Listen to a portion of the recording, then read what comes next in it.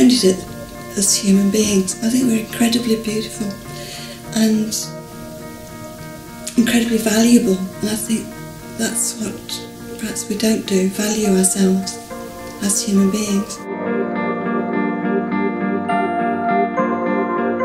There's more to health than simply medicating or cutting.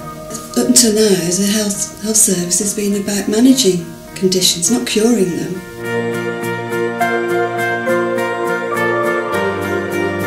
My deep passion is about the whole person living the best life they can.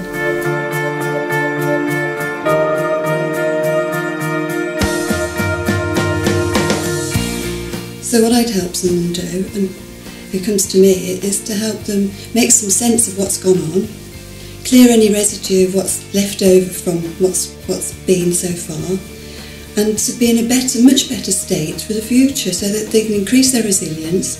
They're more thoughtful about their lives and how they want to live it, and they have increased their ability, because they'll be on the road to keep developing themselves. You know, a human being doesn't develop themselves from naught to the time they finish school or into their 20s. We have the ability to do it lifelong. We have this fantastic ability within us, but it doesn't take much to get it going again if you've stopped, or to really increase it if you've only been doing it a small amount at a time.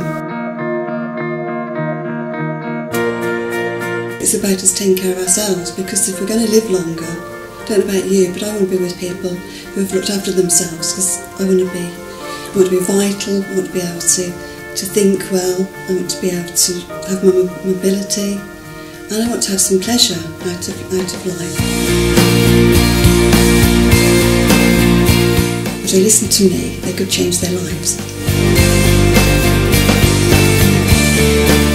Open your mind and heart to finding who you are. You may be very pleasantly surprised.